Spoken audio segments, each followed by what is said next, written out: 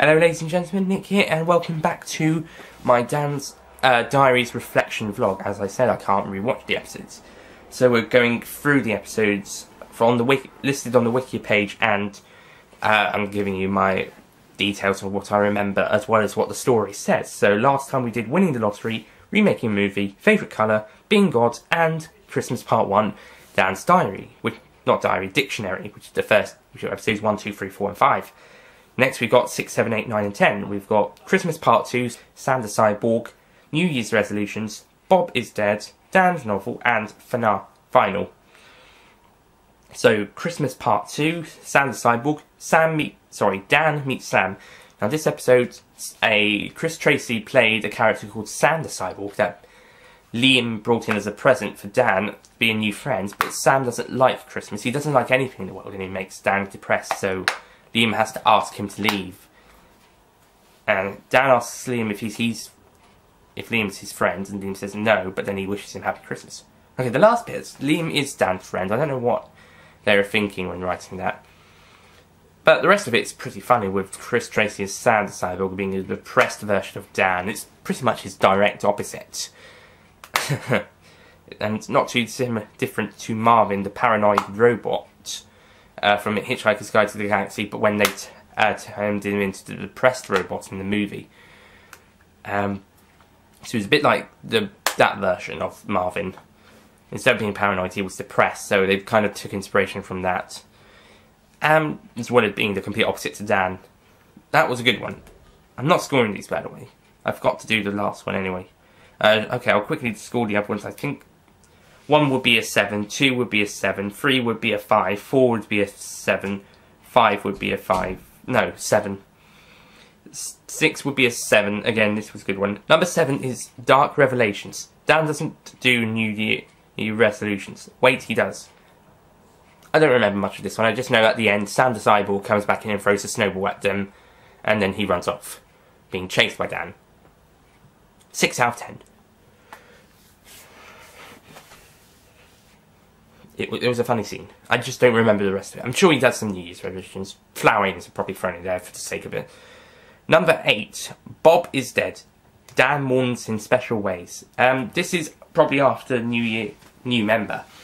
Bob is dead, and Dan pretty much talks about the possible other ways of Bob dying, such as a reference to references to Back to the Future and Life on Mars, or Life on Mars and Ashes to Ashes mixed together.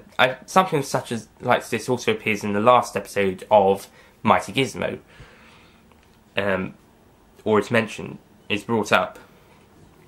Number 9, Dan's Novel. Dan has an idea for a piece of fiction. I don't remember this one. I just know that Dan writes a book. 6 out of 10. And Bob is Dead. 8 out of 10. It's fun. It's funny. And the last one is Final, which has a clip from Best Kept Secret. Dan celebrates this final episode. Somehow he knew it was going to be the last one. I guess he was just saying goodbye. And I think at the start he says he would not die unless he got shot. And at the end he's like, oh well, I'm sure we got a prosperous future or something along those lines. And then we see the Best Kept Secret clip where he gets shot. Overall, 6 out of 10. So Dan's Diaries are fun, little adventurous things, but it's easily the weaker of the 2 spin-offs. We can agree it's the weakest of the 2 spin-offs. And whilst enjoyable, and it's great to see more of Sebby Tracy and Dan the Cyborg after his sad departure in Best Kept Secret, but before we get to the big Series 3 stuff, it is nice, and we get to see more of Dan's life between first Earth's Guardians and Best Kept Secret. Like we did with Dan the Cyborg, with his life between Dark Revelations and up to the Christmas one, between Dark Revelations and New Member, and then the last one being between the Redemption of Mortis and the musical, but on his own. But overall, Dan's Diaries they're fun, they're enjoyable, some great animation from John Cranston, but they're not brilliant. they're alright. I think the best one is probably the Bob's-Dead one, and that's probably the most... Well, I thought this one would be U-rated, like down the Cyborg, the main series. However, upon reflection, and before they were taken down with rewatches, I think some of them, like the Bob's-Dead one, would probably get PG shown. And, it's good, but it's just not brilliant. But when they get posted back up, I do recommend them. If you've seen them, I hope you enjoyed. So that's it from Dan's Diaries.